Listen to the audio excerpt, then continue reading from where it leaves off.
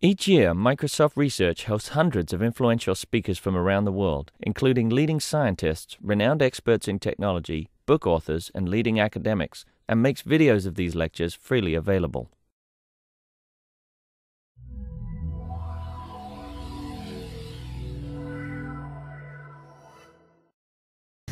Okay, so we are happy to have Yuri, and I always mispronounce your last name, Makarychev? Yeah. Okay. He said yes. I'm sure I mispronounced it. Anyway, but we're happy to have Yuri here. Many of us know him quite well because he's been an intern here. He was an intern here for a couple of summers, and he is going to be talking about really interesting topic, approximation algorithms for unique games. Thank you for the introduction. So I will talk about approximation algorithms for unique games. My talk is based on two papers. One is a joint paper with Moses Charikar and Konstantin Makarychev. The other is a joint paper with Chlamtac and Konstantin Makarychev. And let me start with the definition of the unique games problem. In the unique games problem, we have a graph G.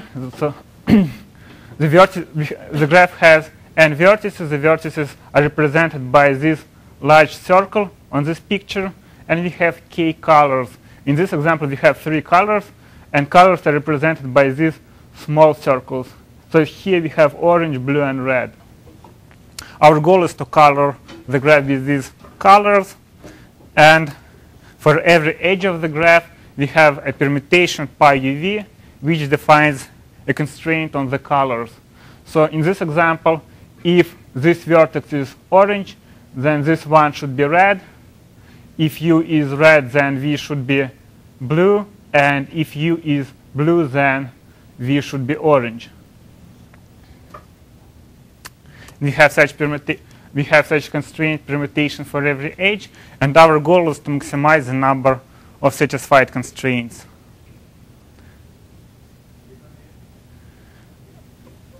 Let's try to find the coloring of this graph. Say we color the first vertex with blue, and I will denote it like this. So this orange is this vertex is blue. Then this constraint prescribes us to color the second vertex with orange. We color it, and we proceed in this way and get a coloring. So in this example, these black edges are satisfied constraints, but the remaining 2 edges, this one and this one, are not satisfied. For example, here we have that this vertex is orange, but this vertex is not red as it should be. So do you understand this diagram, this idea of large circles and small circles and colors? Pi is per edge. Sorry? Permutation pi is per edge. Yeah, we have a permutation pi for every edge. For different edges, we can have different permutations, of course. And it's easy to see that if all the constraints are satisfiable, we can easily find the optimal solution. Let's just guess the color of the first vertex and then propagate the color along all the edges. But if even a small fraction of all constraints is not satisfiable, the problem becomes very hard. And namely, the Unique Games Conjecture of Hot states that for every positive epsilon and delta and sufficiently large number of colors k, given an instance of the Unique Games problem where 1 minus epsilon fraction of all constraints is satisfiable, it is then p hard to satisfy even a delta fraction of all constraints. And this conjecture has recently attracted a lot of attention because it was used to prove a lot of very interesting results, hardness results. It's in principle not defined on the graph, but on the directed graph, right? So for every edge, we have also a permutation. In this sense, yeah, it's important. It's permutation between the colors of one vertex and the other vertex. But if we change the direction of the vertex, we can consider the inverse of pi instead of pi. Right. So that means since the inverse of pi is not equal to pi, it means that you really have to define it on a directed graph. Yeah. And This table summarizes some of the hardness results. This column shows the results that assume the Unique Games Conjecture, and this column shows the results that are based on more standard complexity assumptions. Also, this last result actually uses a slightly different version of the Unique Games Conjecture. Maybe you can go back to the last slide. Yeah. It's important that we all get the Unique Games Conjecture. So it's hard to distinguish instances where almost all constraints are satisfiable and instances where only a delta fraction of all constraints are satisfiable for every epsilon and delta, and sufficiently large number of colors k that might depend on epsilon and delta. Now the conjecture is for all epsilon delta, so epsilon equals 0.9 and delta 0.9, or? Yeah, but that's not the hard. Yeah, the hard case. The hard cases are small. When epsilon and delta. So I give you. The conjecture is that given case exists epsilon delta small enough such that it's NP complete, or what is? So you give me a graph and ask me whether I can satisfy 99% of all constraints, or I can satisfy 1% of the constraint, and I cannot tell.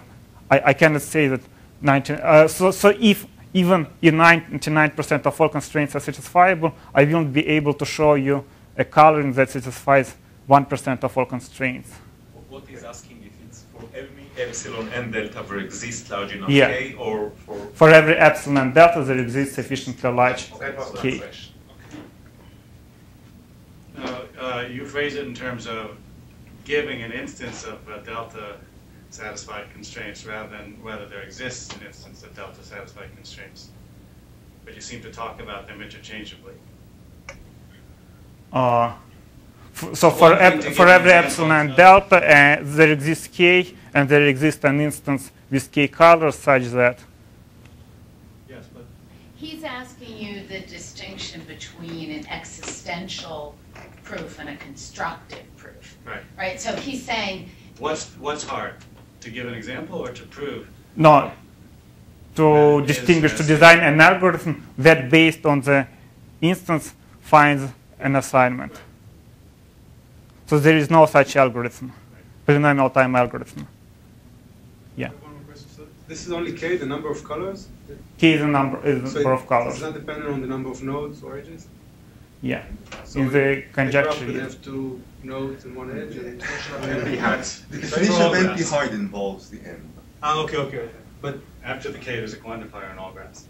Sorry? After there exists large enough k, then there's a quantifier for all graphs. Oh, I see. Sorry. There is no algorithm that works for all n. So if you present me an algorithm that its running time depends exponentially on n, assuming that p is not equal to np. So it's a promise problem. I promise you that it's 1 minus epsilon Yeah. satisfiable. Then the problem is find I'm Yeah. a little bit of it. Right. delta fraction. Do you have any other questions? No, Well, but actually, it's it's really actually- important that we get this. Wait. answer. But it's possible to find a delta fraction. That's the point, right?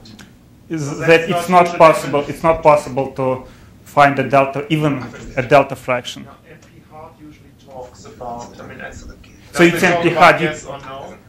NP complete is a yes or no. NP hard is. It's NP hard to That's the distinguish problem. between He's- them he's and trying in to find the particular to find an instance. assignment.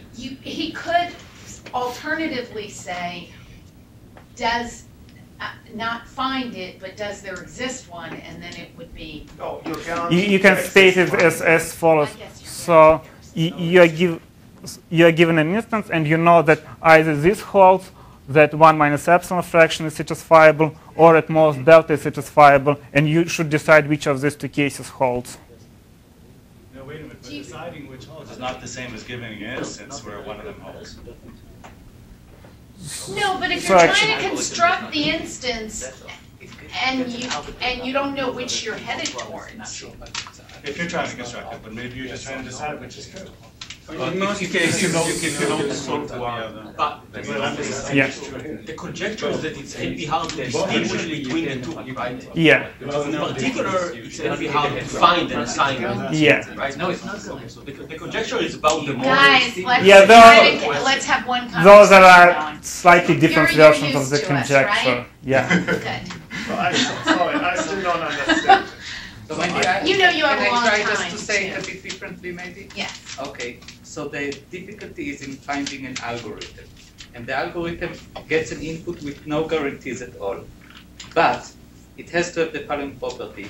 If it happens by chance that this graph has a very good coloring, in which the 1 minus epsilon fraction of the edges are colored properly, then this algorithm should say yes, for sure. Yes means it should output a coloring with at least, let's say, a small fraction of the It doesn't edges have to colored output, properly. but the algorithm In fact, it claims will be, they exist, right? It's yeah. But it in turns fact, out it if should be there claimed- exists- It has to, when it claims that there exists, it must be right. You cannot say that there exists and there would not exist. So one option would be to output the coloring, maybe another sort of proof for itself. It has to be absolutely sure that there exists a coloring with at least a delta fraction of the edges colored correctly. If the input is not of this form, like it doesn't have such a very good coloring, then the algorithm can do can do whatever it wants. No, I don't understand. You say if there exists a 1 minus epsilon coloring, the algorithm has to be sure there exists a delta At least a color. delta. At least a delta. It has to be sure that it has at least But a if delta. that doesn't, then the algorithm can be not sure. If it doesn't, then the algorithm cannot output something that is wrong, but it can say, for example, I don't know of a delta coloring. I don't know if there is a delta coloring. That's a legitimate answer in the So other case. can I see it like that? The algorithm has to output 3 answers, either yes, no, or I don't know. Yes. And But on the one and hand, the yes, he claims sort of there exists delta. And I don't know, he claims nothing. So whenever it says yes, it means that there exists a delta coloring. And it must say yes on some cases. When there's a 1 minus epsilon coloring, it must say yes. It's not allowed to say I don't know in this case. Right. On other cases, it isn't allowed to say I don't know. That I think But answers that's that definition, question. it can also always say yes. So that's like... No, it's not No, allowed to it's give a wrong not allowed answer. to ever The give a wrong algorithm never answer. gives a wrong answer. It can say I don't know, but it cannot Right. give a wrong answer. And sometimes it must answer yes. Right, so the important point is on that 1 minus epsilon fraction, it must say yes. I mean, On that's those which are have a very good Right. coloring, it must say yes. 1 minus epsilon or more. Sorry, on the ones that have 1 minus epsilon or more coloring, it must say yes, and that's hard. Yeah. Any other questions? Yeah. Uh, We're okay. Okay, so this table summarizes some of the known hardness results. This column shows the hardness result assuming the Unique Games Conjecture, and this column shows the hardness result that don't assume the Unique Games Conjecture. And for some problems like max cut and vertex cover, the hardness result that assumes the Unique Games Conjecture actually matches the algorithmic bounds. So if the Unique Games Conjecture is true, then the known approximation algorithms for max cut and vertex cover are optimal. For some problems like mean to CNF deletion, multi-cut, sparsest cut, and coloring 3 colorable graphs, there is a super constant bound assuming the Unique Games Conjecture, but there is only a constant bound which doesn't rely on the Unique Games Conjecture. And for the multi-cut and sparsest cut, there is no even any hardness result which is not based on the Unique Games Conjecture. For the sparsest cut, is the non-uniform demand version, or first of all the uniform? I think in neither of the versions. What was your question? There are two versions of the sparsest cut. I think there is no hardness result at all. Nothing that I've seen in the- No, which is not based on the Unique Games Conjecture. Assuming the Unique Games Conjecture, there is a super constant But also for the uniform version? for both versions. For the uniform and non-uniform versions. And I think it's log n.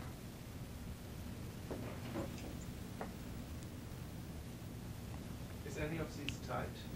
So this one is tight and this is tight. Because this is just is equal to the Gomez-Williamson. Gomez-Williamson, yeah, and this is just trivial algorithm. So we see that assuming the unique games conjecture, we can get much better hardness results, and this is one of the motivations to study approximation algorithm for unique games. And in fact, one of our approximation results disproved some stronger version of the unique games conjecture that were considered prior to our work. Another motivation comes from the fact that the unique games problem is a generalization of many other interesting problems. For example, one of the problems is max to lean. Here we have a system of linear equations over a finite field. And each equation has exactly two variables. Of course, if all the equations are consistent, that we can easily solve the system. But assume that a small fraction of all equations is not satisfiable, then the problem is very hard. And this is an instance of the unique games problem. And here variables correspond to vertices, equations correspond to edges, and values from 0 to k minus 1 correspond to colors. And for example, if we look at the first equation, then if we know the value of x1, then we can determine the value of x4, assuming that this equation holds. So we have a unique, so we have a permutation between the values of x1 and x4. So this is a unique games problem. And there is a very special case where k is equal to 2. We have only two colors. Then this problem is just the max cut problem. Wait, but couldn't it be that there is several solutions, not k? I mean, what if you have k times x4? So each of them, so if we have k or 0, then actually it's a constraint only on one variable. And actually we can deal with it. In such a way that there are two solutions. I mean, assume k is even and x. We assume that k is prime, so it's a field.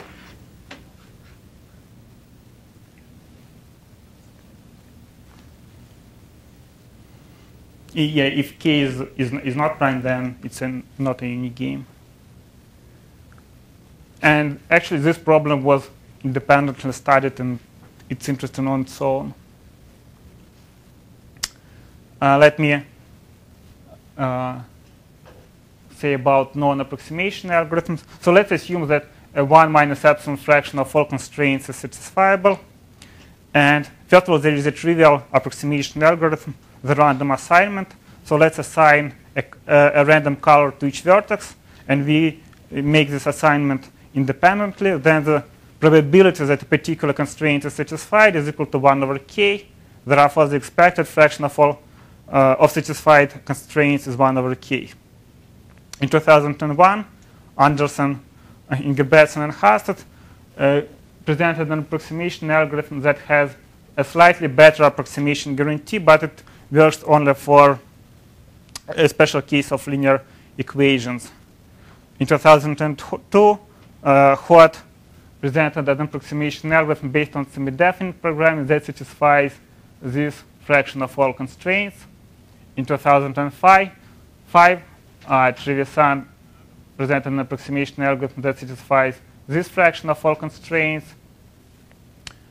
And in 2005, Gupta and Talwar presented an approximation algorithm which is based on linear programming that satisfies this fraction of all constraints. But if n goes to large number, then they are becoming negative. Yeah, for large, if epsilon is large, then these approximation algorithms give trivial approximation guarantees. It's epsilon if n is large. Yeah, if n is large, then yeah, the approximation algorithm doesn't guarantee anything. So The point to say here is that epsilon may depend on n. yeah, right. Epsilon k. Now we think that epsilon k and so we consider this for arbitrary epsilon k and n, and they may depend on each other. Cases where you apply the unique games conjecture to prove hardness results is that you take epsilon to be a constant or to be something that tends.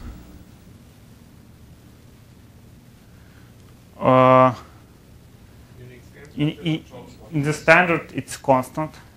Yeah, in more strong versions of the Unique Games Conjecture that were considered, sometimes epsilon was equal to 1 over log n or 1 over log k. And in most reductions, k is equal to log n. So in most results that use the Unique Games Conjecture to prove other hardness results, k is equal to log n. What I'm asking is about if these algorithms deal with cases of the unique games that are interesting. Yeah, I mean, we don't know how to disprove the Unique Games Conjecture, so they don't give any guarantee at all.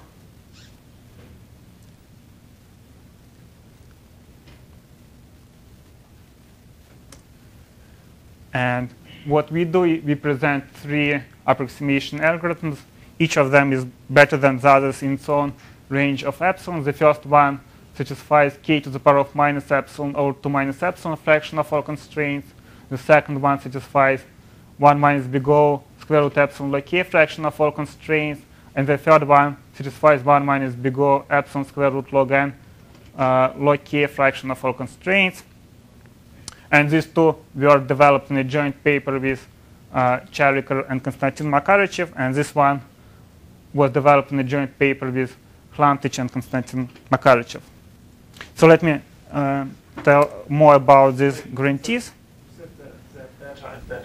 Yeah, I will now compare them for different epsilons.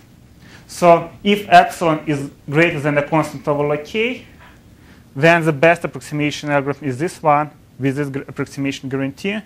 It's larger than these two numbers, and actually these two may be negative, so they don't give any guarantee approximation guarantee at all.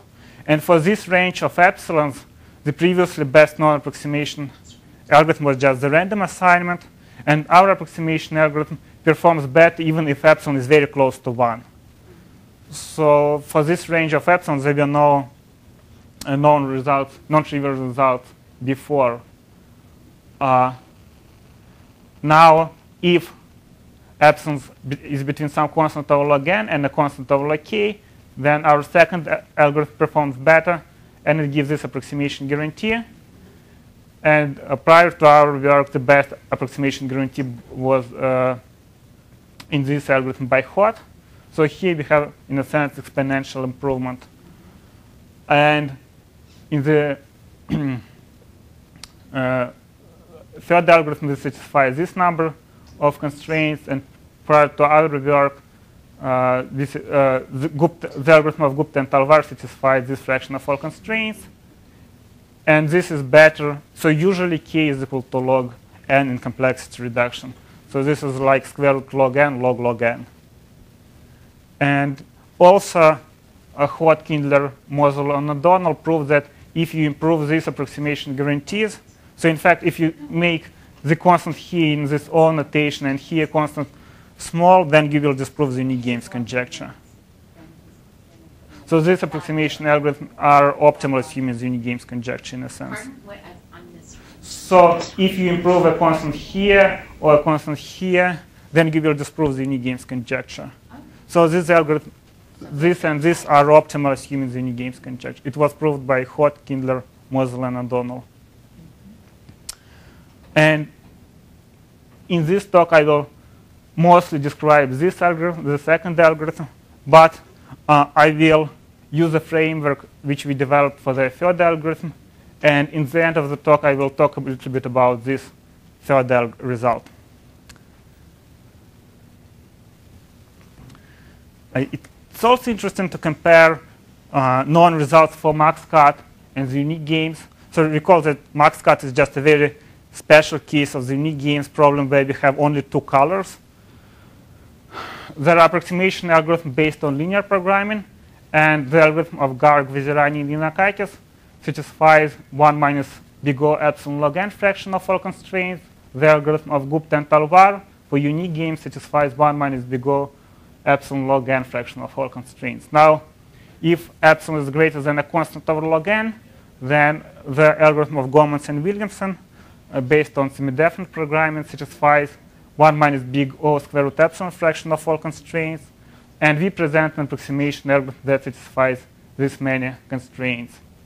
If epsilon is less than constant over log n, then the approximation algorithm of Agarwal, Charikar, Konstantin Makarychev, and myself satisfies 1 minus big O epsilon square root log n fraction algorithm, fraction of all constraints, and V satisfies this fraction of all constraints. So we see that in a sense, these results match these results if k is a fixed number.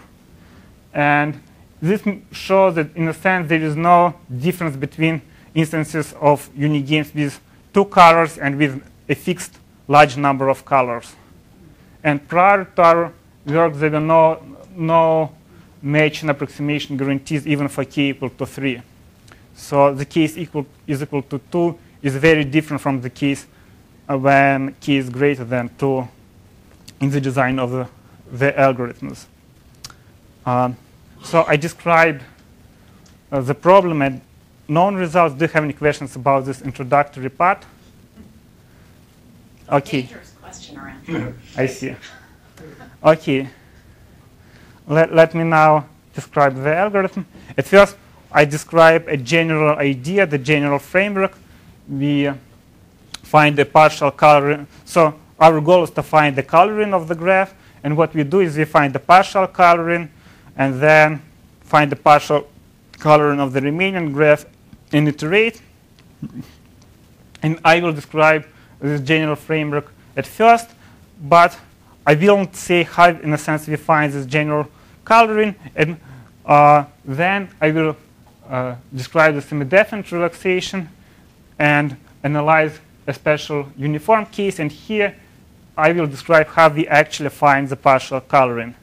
And finally, so I will switch to the third approximation result, and I will describe a new class of low distortion metric space embeddings that we need, which we call orthogonal separators.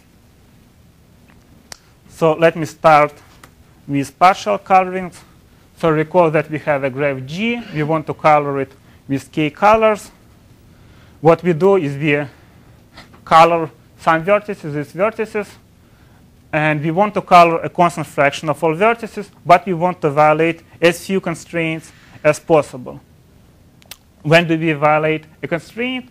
Either if we color both its endpoints and this colors, the permutation between these two vertices is not satisfied, or we color only one of the vertices and don't color the other, and then we cannot actually ensure that we will satisfy this constraint in the future. So we conservatively assume that the constraint is violated. So then we look at the remaining graph and iteratively color it. So now, how do we find this partial coloring? The idea is to choose a set of colors SU for every vertex U. And I will describe how we actually find the set SU later when I will talk about semidefinite programming. This set SU may contain exactly one color like here. It may contain 2 colors like here, or it may be an empty set, or it may contain more colors. If the set SU contains exactly one color, then we color the vertex with this color. However, if the set contains more than one color or no colors, we don't color the vertex. So we get a partial coloring.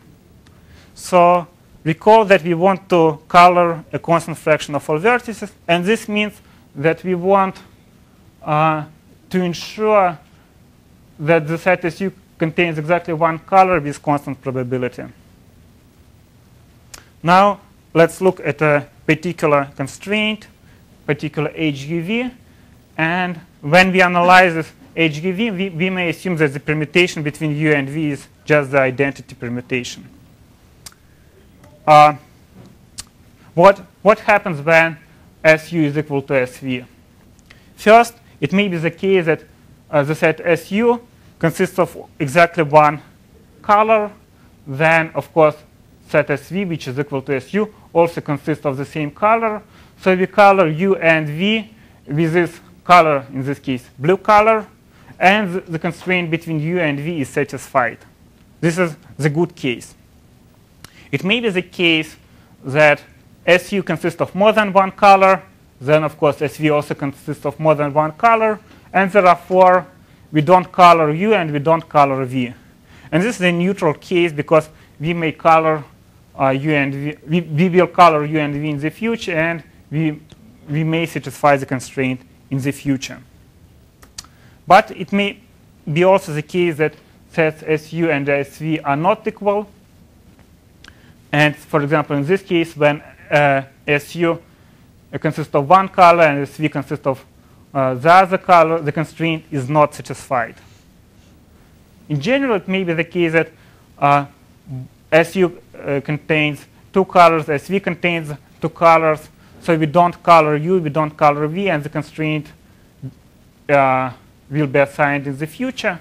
But we conservatively assume that the constraint is not satisfied if sets SU and SV are not equal. So this diagram summarizes what we know.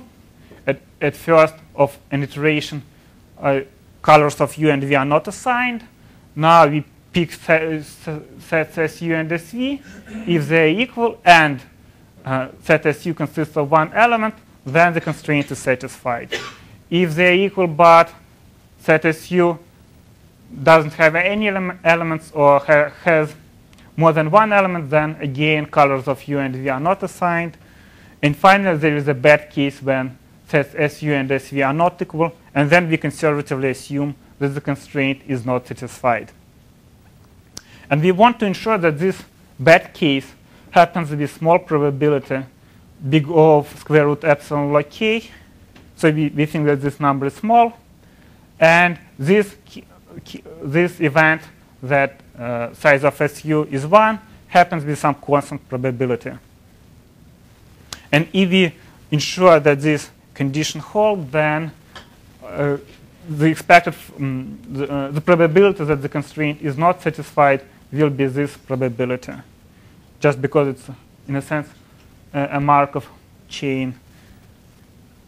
So is this approach clear? Okay. Now let me describe the semidefinite relaxation. Let's start with the integer program. For every vertex U and every color I, we introduce an indicator variable UI. For example, in this, here we introduce indicator variables U1, U2, and U3. For the vertex V, we introduce indicator variables V1, V2, and V3. Say if the first vertex is blue and the second is orange, then U1 is equal to 1 and V2 is equal to 1. But all the remaining variables are equal to 0. And if the constraint between U and V is satisfied, then we have that UI is equal to the corresponding V. Or in other words, this expression is equal to 0 just because every term here is equal to 0. Can you choose L2 just for that? Because we will be able to then relax this. Yeah. Now, if the constraint is not satisfied, then this expression is equal to 1, because exactly two terms here are equal to 1. One term which contains U1 and the term that contains V3 in this example. So we get an integer program. Our objective function is to minimize this expression, to minimize the number of unsatisfied constraints. We require that UI is either 0 and 1. And we also require that we color each vertex with exactly one color. And we require it by having these two equations. Can you come back? So this thing can never be 2? Yeah, because half. He had a half area. It was 2 in this example. Well, sure. I mean, it can never be. we have half here to get 1 here. And we assume that only one of these variables U is equal to 1 and only one of variables V is equal to 1. So if they connect, like if this one and this one, then we have 0. And otherwise, if this one and this 0, then this is equal to, this contributes 1 to this sum. Is this clear? So we get this integer program. And it is exactly equivalent to the original problem. So we cannot also solve this problem in polynomial time. What we do now, we consider it semidefinite relaxation. So we replace every 0, 1 variable with a vector in a high-dimensional space.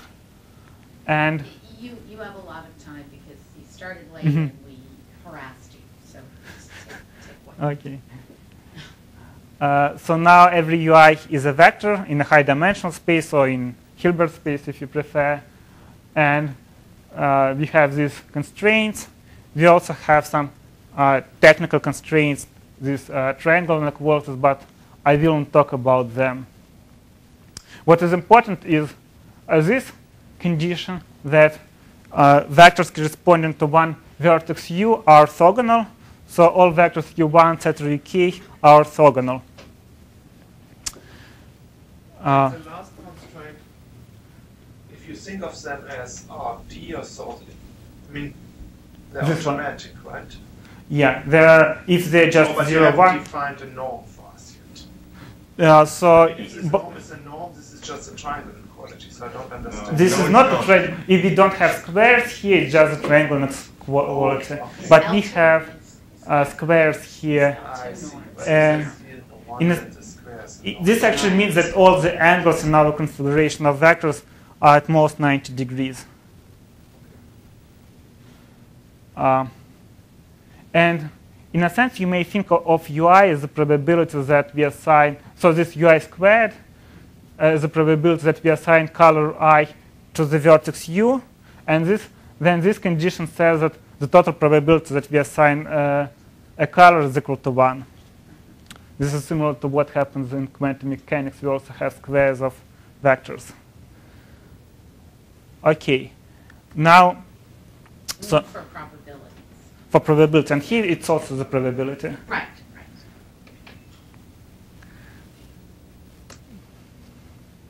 And now, so we solve this semidefinite program, get vectors ui for every vertex u. They are orthogonal for each individual vertex. And so first, we will recall that we want to pick a set as u for every vertex u. So in other words, we want to pick a set of vectors for every vertex u. And we want to, for vertices u and v, we want to pick sets as u and as v that are equal. And this means that we don't want to separate closed vectors. So if two vectors are close, we want to either pick both of them or don't pick either of them. Why are there some colors that aren't given vectors here? Why are there some colors in your diagram that aren't given vectors? Just 0 vector. 0? Yeah. I thought they all to be norm 1. So the sum each vector, right. We don't know that.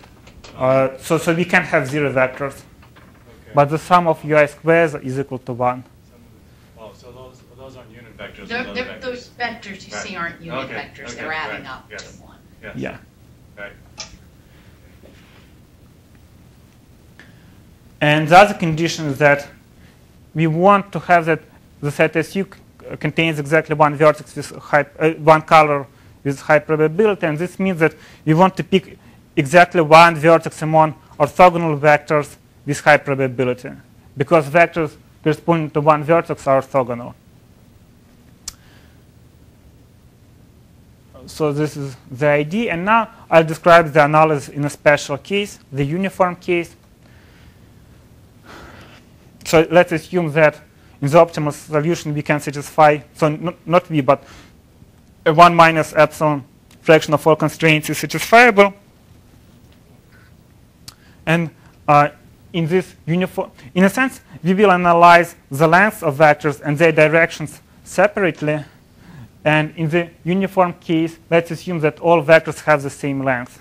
So now all vectors have the length 1 over square root of k. And in fact, in some... So that's kind of like the random assignment of the color, or not? Yeah, right.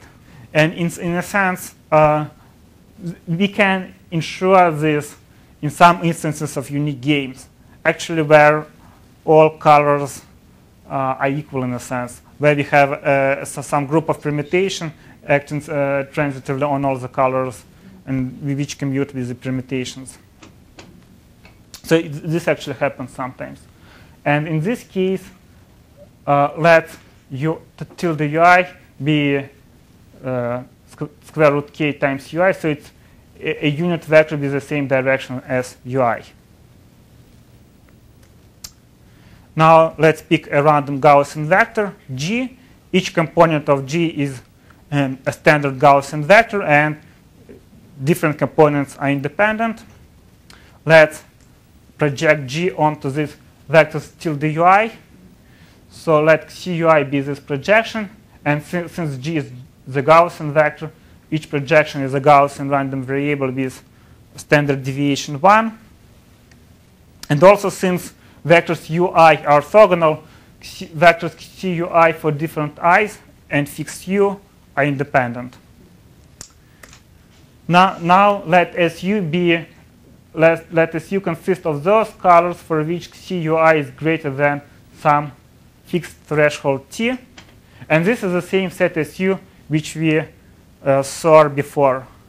So this is the set of colors, and we pick this threshold so that this probability that cui is greater than t is equal to 1 over k.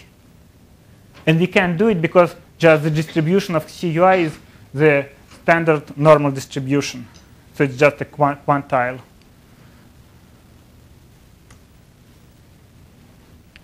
So each u belongs to SU with probability 1 over k, so the expected size of SU is 1. And this is, recall that we want to ensure that the set SU contains exactly one vertex with high probability.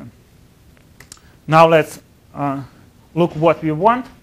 So we want to ensure that this event that SU, the size of SU is 1, has a constant probability, and this bad event that SU is not equal to SV has small probability. Let's verify. Yeah?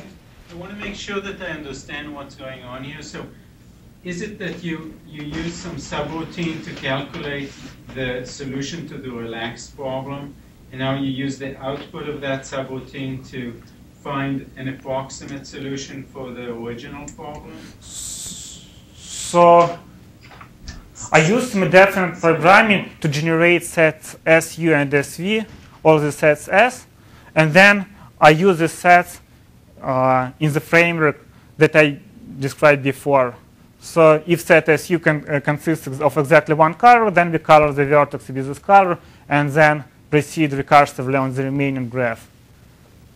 Okay, but did you use some subroutine that solves the relaxed problem? Semidefinite program. Semidefinite program. Yeah, we can solve the semidefinite program in polynomial time almost exactly. So the answer is? Yeah, I don't describe how we solve the semidefinite program. It's, for example, we can use the ellipsoid method. Okay, so we want to check these two conditions. Let's start with the first one. So the probability that I belongs to SU is equal to 1 over k. The events that 1 belongs to SU, etc., k belongs to SU are independent. Therefore, the probability that SU, the size of SU is equal to 1 is some constant, roughly 1 over e. And we are done with the first condition.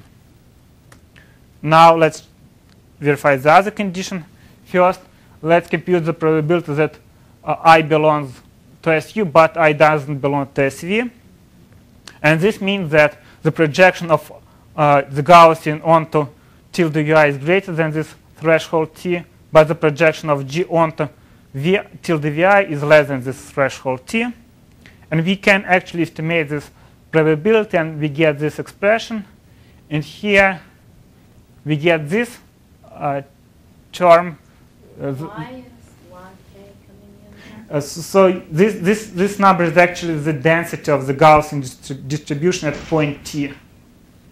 So the probability that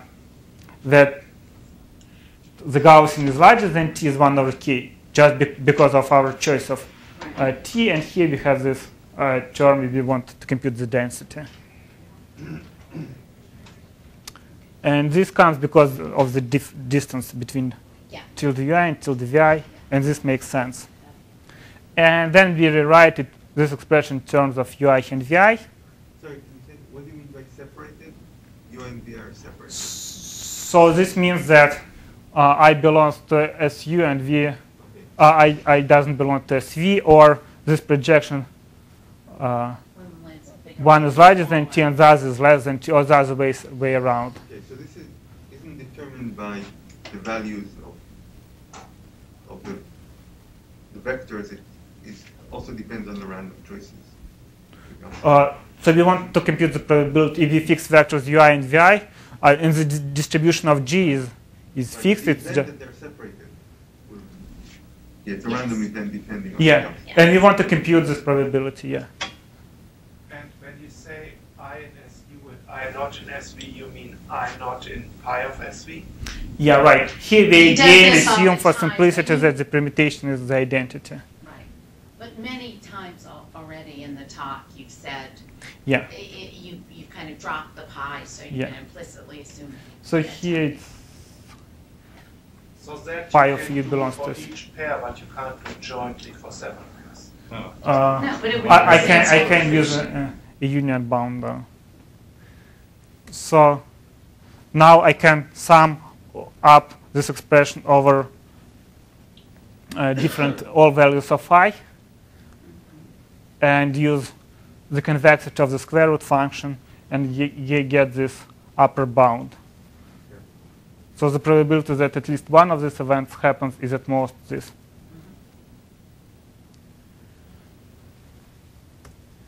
And now, so the probability that the constraint is not satisfied is at most this probability. And now we call that in the objective function, this is our objective function, so the average value of this expression is epsilon. And we replace this by epsilon, and we get that, again, we use a convexity argument, and we get that the expected fraction of unsatisfied constraints is square root epsilon log k.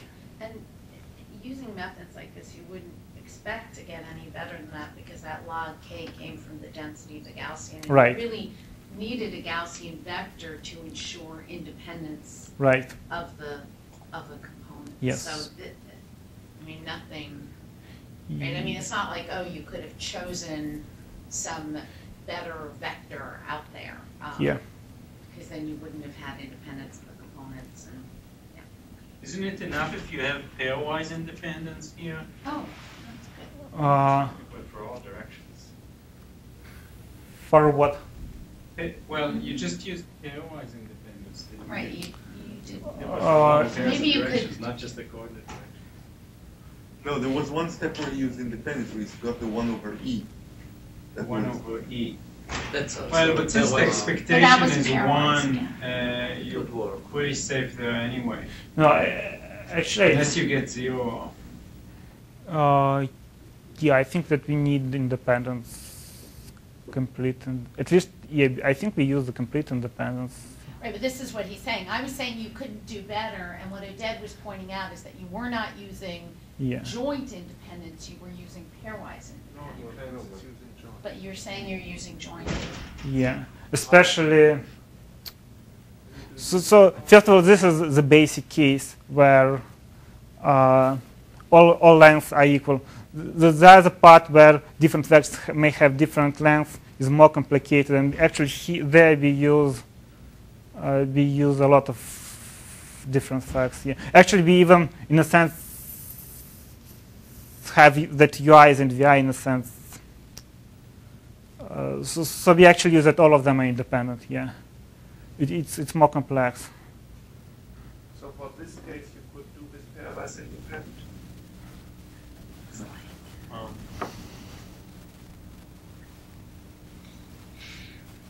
I'm not sure if that would allow you to pick a nicer. Yeah, I don't know. Better density. Is it sufficient? For whom? I mean, I don't understand. I mean, the independence is between the different coordinates of G, not between the two vectors. We use independence we use that UIs are orthogonal for a fixed vertex U. Therefore, these CUIs are independent. And of course, since they're Gaussian variables, if two of them are independent, then every two of them are independent, then all of them are independent. Can you explain the role of this extra inequality, which you said you won't explain? Triangle inequality. Okay. So far, we, I guess, didn't use it. So I will try. Just a hint. You don't yeah. So let's look at the non-uniform case, and here I will explain why we need it in this algorithm, but actually we need it much more in the following algorithm. So here, if different vectors UI have different lengths, then we anyway need to normalize them. And the reason for that, because if one vector is even a little bit longer than the other, then the probability that we pick the longer vector is much higher, because we are considering like a threshold t, which is very large, and t times some constant.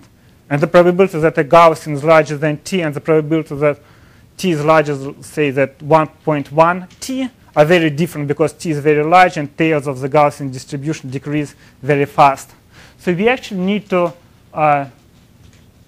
consider normalized vectors, but on the other hand, to correctly estimate the contribution of every vector to the SDP, we want to pick to assign color I to the vertex U with probability proportional to the squared Euclidean length of UI.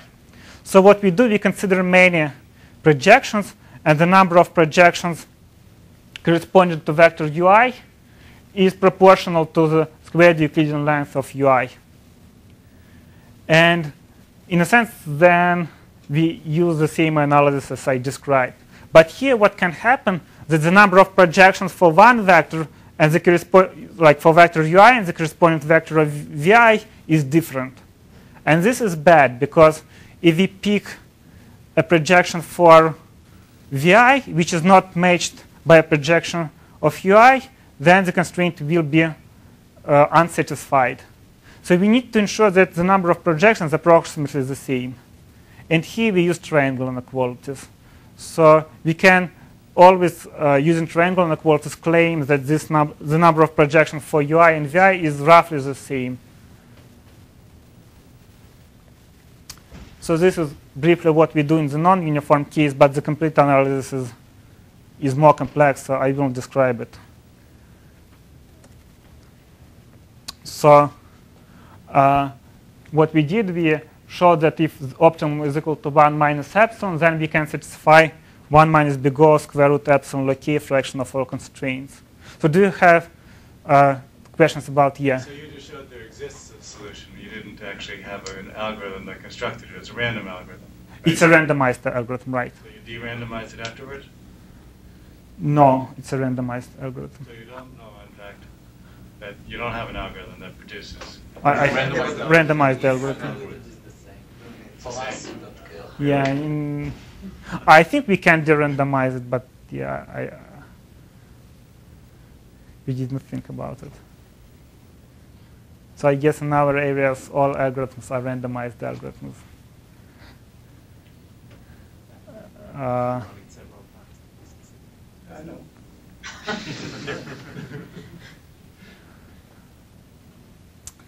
How much time do I have? Oh, you're fine. I don't know. Now always send us the plan because he never 15 can send how much time do you need? 15 Uh, minutes? yeah, it's okay, yeah. Yeah? Yeah. Yeah. Maybe even Totally less. fine. Yeah. Do you have any other questions about this? They seem to be having a question now. Yeah. If you take UI tilde and you multiply it by some very mildly monotone function of so as I said, using the original UIs, ones with a longer length have much too big an advantage. Yeah. But you could scale, I mean, take UI tilde, but then, you know, when UI is big, you scale it by some very slowly increasing function of UI, programmed so that you get this UI squared effect that you want. So actually, we have an approximation algorithm like that for the first result. k to the power of minus epsilon over 2, but probably with the worse constants and with more complicated analysis. But we don't know how to do the same. This thing that you told in the for the second and the third case. Yeah, so in general this works here, and in the first case we know how to do it. But here the main complication arises because we have many, we can have, I mean, yeah, it's not clear. To what? The slide with the meta algorithm. With the tree that, yeah. Yeah. So now you iterate this, right? We iterate this here, and each with almost always we go here, and then with a constant probability we go here, and with a very small probability we go here, and then we stop. We don't satisfy this constraint. So once you are there, you just stop. You don't try anything. In a sense, I mean, we don't stop, but we give up this constraint. This is not so one of the ones that he's gonna For each produce case. for you. we simultaneously do it for all the constraints, and this sets SU are the same for all the, I mean, for many constraints, because each vertex participates in many constraints. So any questions about this?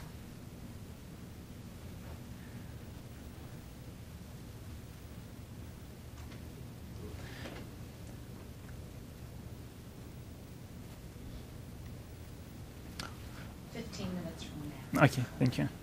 So what we want now is to get this result.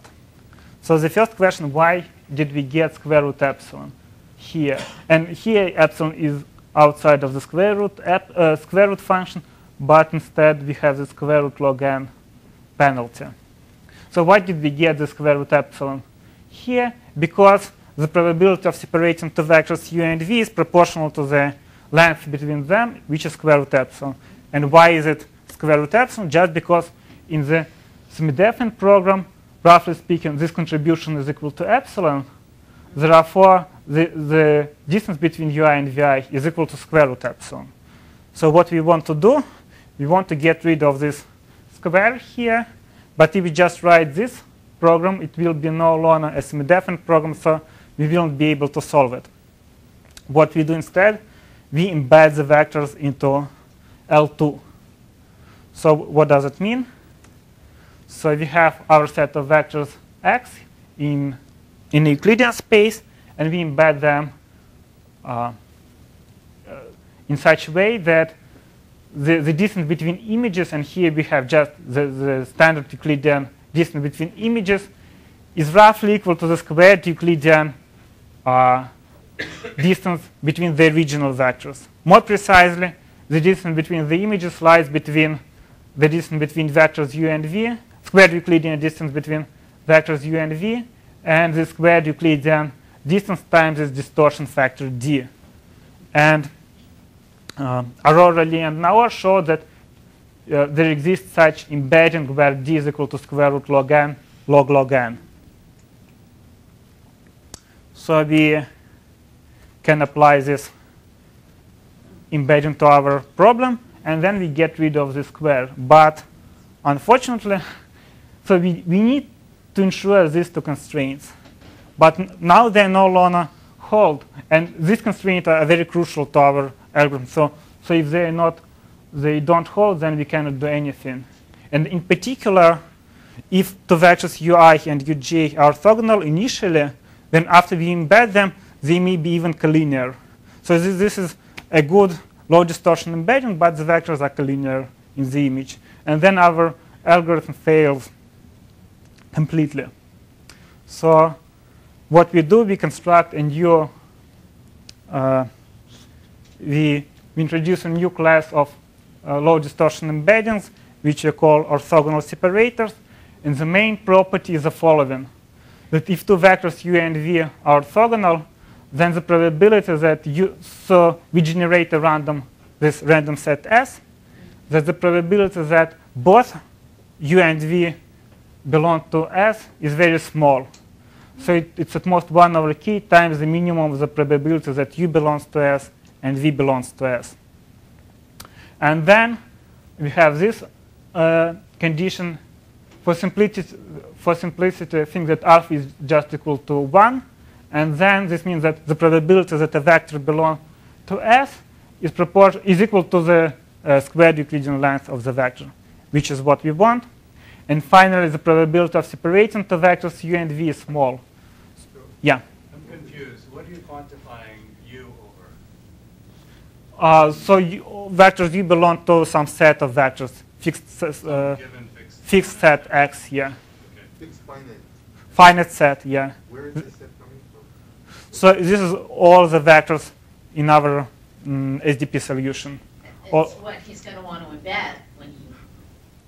Yes. So this is this set X of size n. And in our case, it's all the vectors that we get from this semidefinite solution.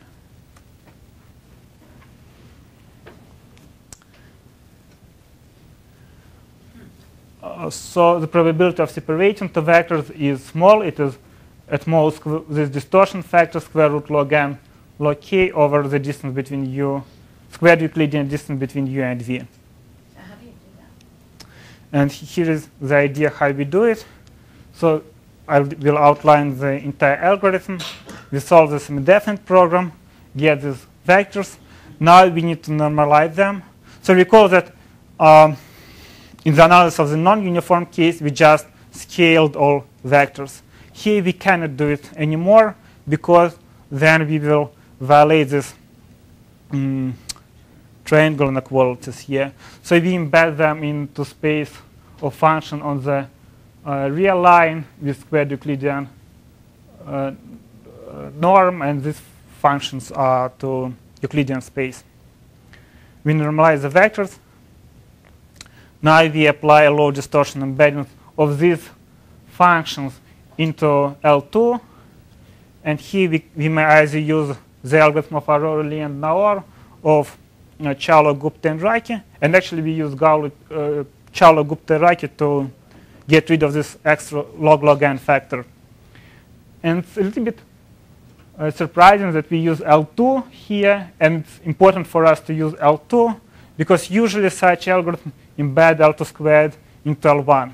But in our case, it's better to embed vectors into L2. We can also embed them into L1, but then we will get a slightly worse approximation guarantee. But I thought you were going to do this, this orthogonal separators. Right, we will use it.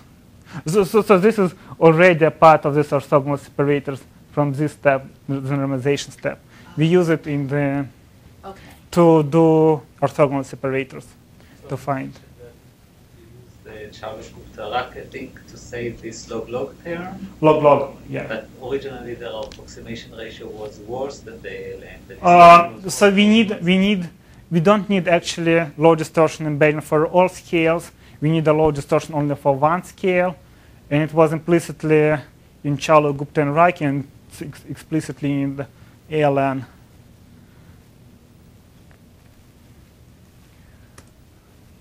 Then we apply this Gaussian step, find the subset S.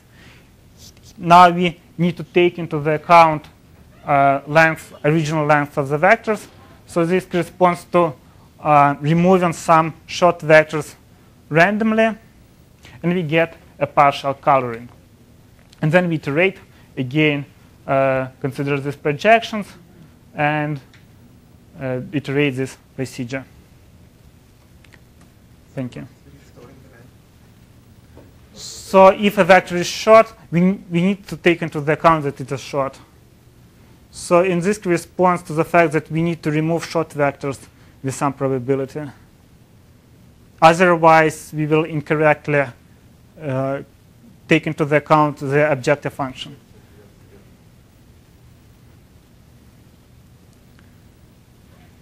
Yeah. When you put all of this together, do you get a time which runs in n to some large constant, or yeah. do you get a time runs in n to some large constant depending on epsilon? No, the running time doesn't depend on epsilon and delta. So it's just n to the 100 over So actually, we use this SDP solver as a black box, and the longest time, I guess the time is mostly determined by the running time of the SDP solver. The processing time then is smaller than the running time of the solver.